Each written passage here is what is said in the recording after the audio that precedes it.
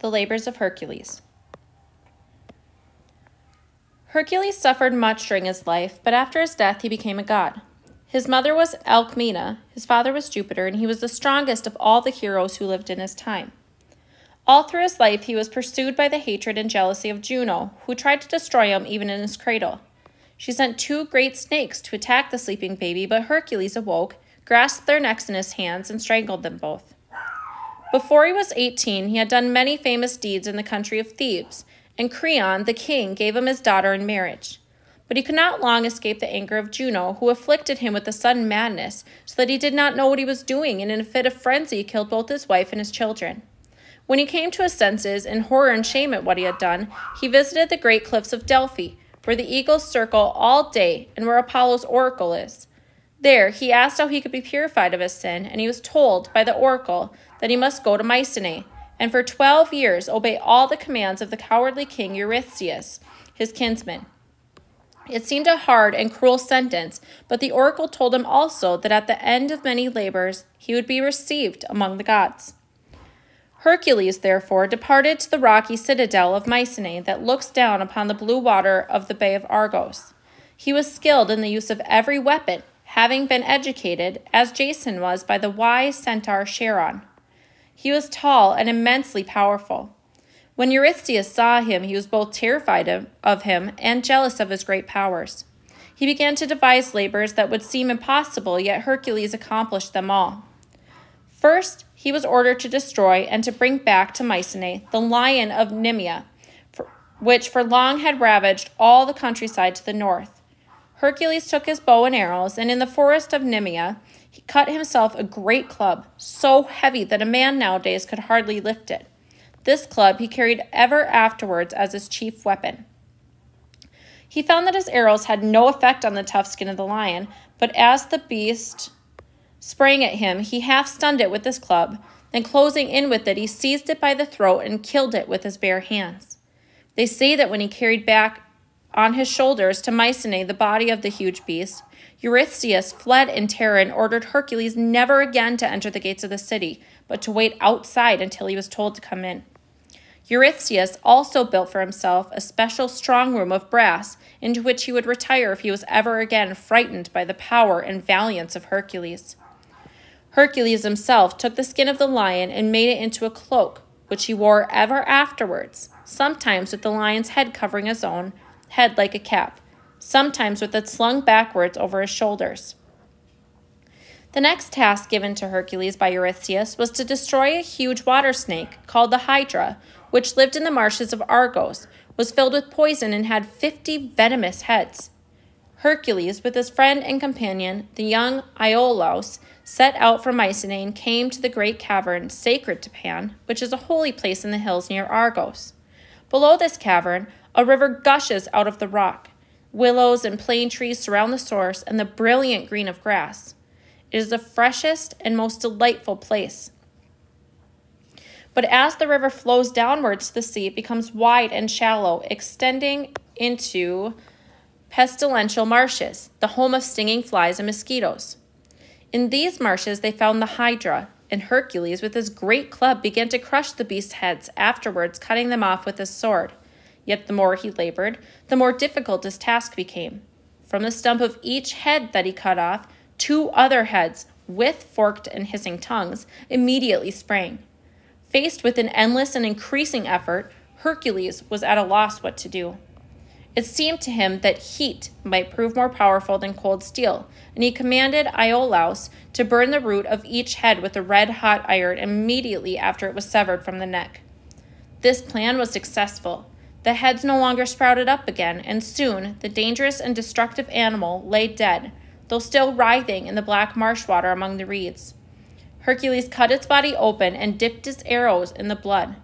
Henceforth, these arrows would bring certain death, even if they only grazed the skin, so powerful was the Hydra's poison. Eurystheus next ordered Hercules to capture and bring back alive a stag sacred to Diana and famous for its great fleetness of foot, which lived in the waste mountains and forests and never yet had been approached in the chase. For a whole year, Hercules pursued this animal, resting for the hours of darkness and pressing on next day in its tracks.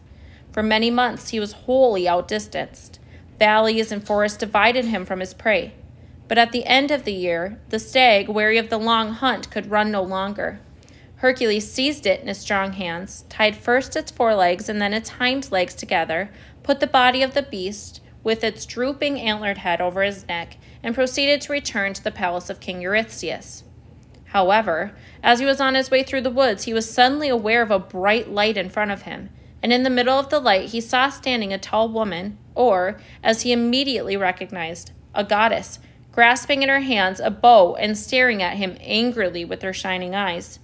He knew at once this was the archer goddess Diana, she who had once turned Actaeon into a stag and who now was enraged at the loss of this other stag which was sacred to her. Hercules put his prey on the ground and knelt before the goddess. "It was through no desire of my own," he said, "that I have captured this noble animal. What I do is done at the command of my father Jupiter and of the oracle of your brother Apollo at Delphi." The goddess listened to his explanation, smiled kindly on him, and allowed him to go on his way when he had promised that once the stag had been carried to Eurystheus, it would be set free again in the forest that it loved. So Hercules accomplished his third labor. He was not, however, to be allowed to rest. Eurystheus now commanded him to go out to the mountains of Erymanthus and bring back the great wild boar that for long had terrorized all the neighborhood. So Hercules set out once more, and on his way he passed the country where the centaurs had settled after they had been driven down from the north in the battle that had taken place with the Lapiths at the wedding of Pirithous. In this battle they had already had experience of the hero's strength, but still their manners were rude and rough. When the centaur Pholus offered Hercules some of their best wine to drink, the other centaurs became jealous. Angry words led to blows, and soon Hercules was forced to defend himself with his club and with his arrows, the poison of which not only caused death, but also the most extreme pain. Soon he scattered his enemies in all directions, driving them over the plains and rocks. Some he dashed to the ground with his club. Others, wounded by the poisoned arrows, lay writhing in agony, kicking their hooves in the air. Some took refuge in the house of the famous centaur Chiron, who had been schoolmaster to Hercules, and who alone among the centaurs was immortal. As he pursued his enemies to this good centaur's house, shooting arrows at them as he went, Hercules, by an unhappy accident, wounded Chiron himself. Whether it was because of grief that his old pupil had so injured him, or whether it was because of the great pain of the wound, Chiron prayed to Jupiter that his immortality should be taken away from him. Jupiter granted his prayer. The good centaur died, but he was set in heaven in a constellation of stars, which is still called either Sagittarius or else the Centaur. Hercules mourned the sad death of his old master. Then he went on to Erymanthus. It was winter, and he chased the great boar up to the deep snow in the passes of the mountains. The animal's short legs soon grew weary of plowing through the stiff snow, and Hercules caught it up when it was exhausted and panting in a snowdrift. He bound it firmly and slung the great body over his back. They say that when he brought it to Mycenae, Eurystheus was so frightened at the sight of the huge tusks and flashing eyes that he hid for 2 days in the brass hiding place that he had built for himself. The next task that Hercules was ordered to do would have seemed to anyone impossible. There is a king of Elis called Augeas, very rich in herds and goats and cattle. His stables, they say, held 3,000 oxen, and for 10 years these stables had never been cleaned. The dung and muck stood higher than a house, hardened and caked together. The smell was such that even the herdsmen who were used to it could scarcely bear to go near.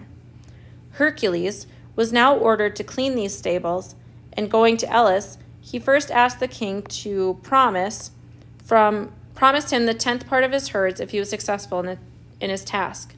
The king readily agreed, and Hercules made the great river Alpheus change its course and come foaming and roaring through the filthy stables. In less than a day, all the dirt was cleared and rolled away to the sea. The river then went back to its former course, and for the first time in 10 years, the stone floors and walls of the enormous stables shone white and clean. Hercules then asked for his reward, But King Augeas, claiming that he had performed the task not with his own hands but by a trick, refused to give it to him. He even banished his own son, who took the side of Hercules and reproached his father for not keeping his promise. Hercules then made war on the kingdom of Elis, drove King Augeas out, and put his son on the throne. Then, with his rich reward, he returned to Mycenae, ready to undertake whatever new task was given him by Eurystheus. Again, he was ordered to destroy creatures that were harmful to men. This time they were great birds, like cranes or storks, but much more powerful, which devoured human flesh and lived around the black waters of Stymphalian Lake. In the reeds and rocky crags, they lived in huge numbers, and Hercules was at a loss how to draw them from their hiding places. It was the goddess Minerva who helped him by giving him a great rattle of brass. The noise of this rattle drove the great birds into the air in throngs. Hercules pursued them with his arrows, which rang upon their horny beaks and legs, but stuck firm in the bodies that tumbled one after the other into the lake. The whole brood of these monsters was entirely destroyed, and now only ducks and harmless waterfowl nest along the reedy shores. Hercules had now accomplished 6 of his labors. 6 more remained.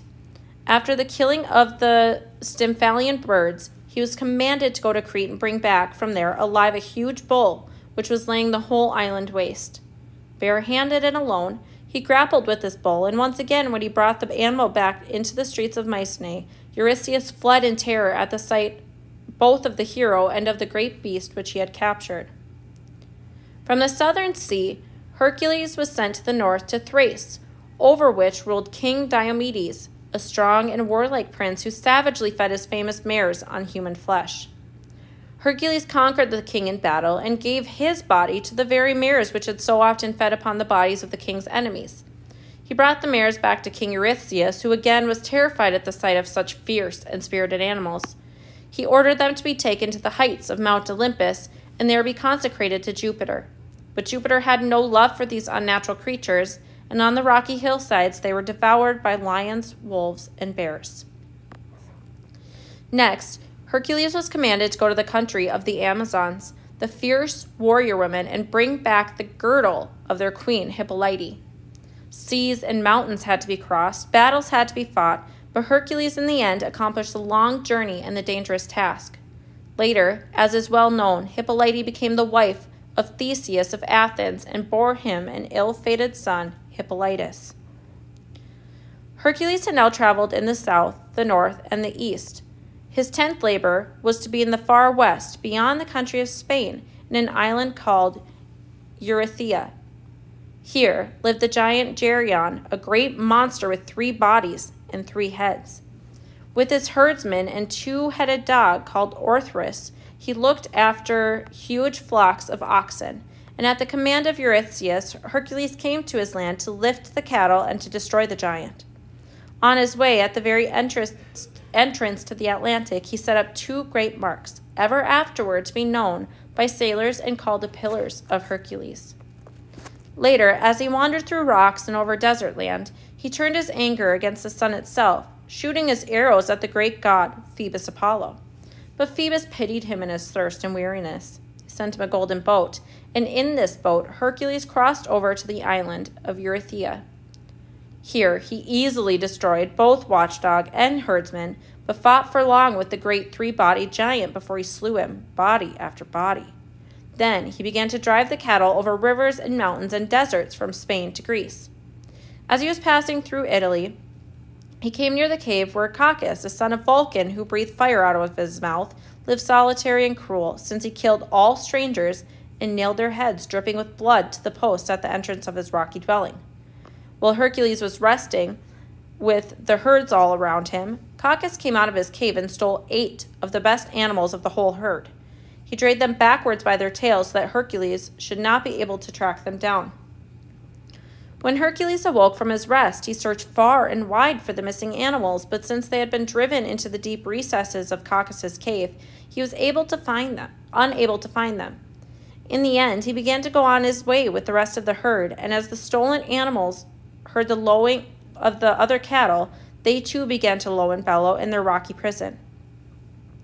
Hercules stopped still, and soon out of the cave came the fire-breathing giant, prepared to defend the fruits of his robbery and anxious to hang the head of Hercules among his other disgusting trophies.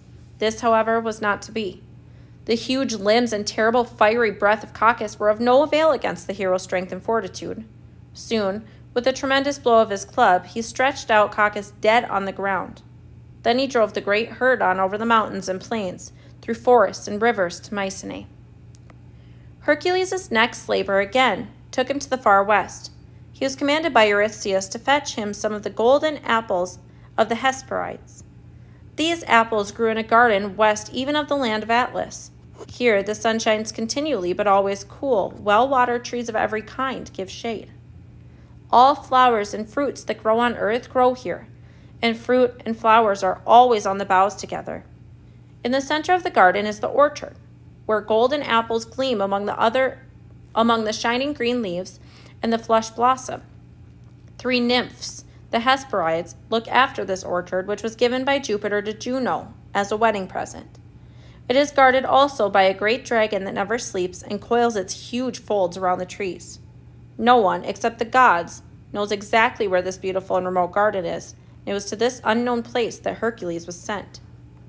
He was helped by Minerva and by the nymphs of the broad river Po in Italy. These nymphs told Hercules where to find the Nereus, the ancient god of the sea, who knew the past, the present, and the future. Wait for him, they said, until you find him asleep on the rocky shore, surrounded by his 50 daughters. Seize hold of him tightly, and do not let go until he answers your question. He will, in trying to escape you, put on all kinds of shapes. He will turn to fire, to water, to a wild beast, or to a serpent. You must not lose your courage, but hold him all the tighter, and in the end, he will come back to his own shape and will tell you what you want to know. Hercules followed their advice. As he watched along the sea god's shore, he saw, lying on the sand, half in and half out of the sea, with seaweed trailing round his limbs, the old god himself.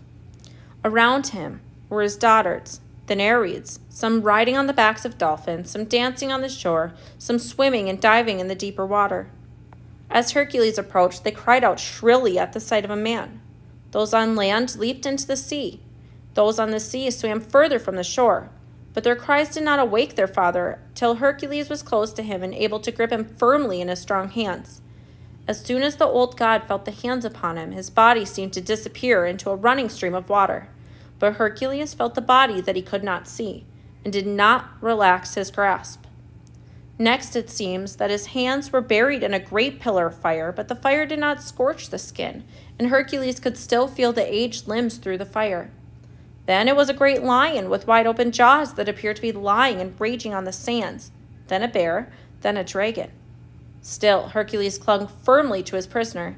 In the end, he saw again the bearded face and seaweed-dripping limbs of old Nereus. The god knew for what purpose Hercules had seized him, and he told him the way to the garden of the Hesperides. It was a long and difficult journey, but at the end of it, Hercules was rewarded. The guardian nymphs, since this was the will of Jupiter, allowed him to pick from the pliant boughs 2 or 3 of the golden fruit. The great dragon bowed its head to the ground at their command and left Hercules unmolested. He brought back the apples to Eurystheus, but soon they began to lose that beautiful sheen of gold that had been theirs in the western garden. So Minerva carried them back again to the place from which they came, and then once more they glowed with their own gold among the other golden apples that hung upon the trees. Now had come the time for the 12th and last of the labors that Hercules did for his master Eurystheus. This labor would seem to anyone by far the hardest, for the hero was commanded to descend into the lower world and bring back with him from the kingdom of Proserpine the terrible 3-headed watchdog Cerberus. Hercules took the dark path which before him had been trodden only by Orpheus and Theseus and Pirithous. Orpheus had returned, Theseus and Pirithous, for their wicked attempt, were still imprisoned. Hercules passed the Furies, undaunted by the frightful eyes beneath the writhing serpents of their hair. He passed the great criminals, Sisyphus, Tantalus, and the rest. He passed by his friend, the unhappy Theseus, who was sitting immovably fixed to a rock, and he came at last into the terrible presence of Black Pluto himself, who sat on his dark throne with his young wife, Proserpine, beside him. To the king and queen of the dead, Hercules explained the reason of his coming. "Go," said Pluto, "and so long as you use no weapon but only your bare hands, you may take my watchdog Cerberus to the upper air." Hercules thanked the dreadful king for giving him the permission which he had asked. Then he made one more request, which was that Theseus, who had sinned only by keeping his promise to his friend, might be allowed to return again to life. This too was granted him. Theseus rose to his feet again and accompanied the hero to the entrance of hell, where the huge dog Cerberus, with his 3 heads and his 3 deep baying voices, glared savagely at the intruders. Even this tremendous animal proved no match for Hercules, who with his vice-like grip stifled the breath in 2 of the shaggy throats and then lifted the beast upon his shoulders and began to ascend again, Theseus following close behind the path that leads to the world of men. They say that when he carried Cerberus to Mycenae, Eurystheus fled in terror to another city and was now actually glad that Hercules had completed what might seem to have been the 12 impossible labors. Cerberus was restored to his palace in hell and never again visited the upper world, nor did Hercules ever go down to the place of the dead, since after further trials he was destined to live among the gods above.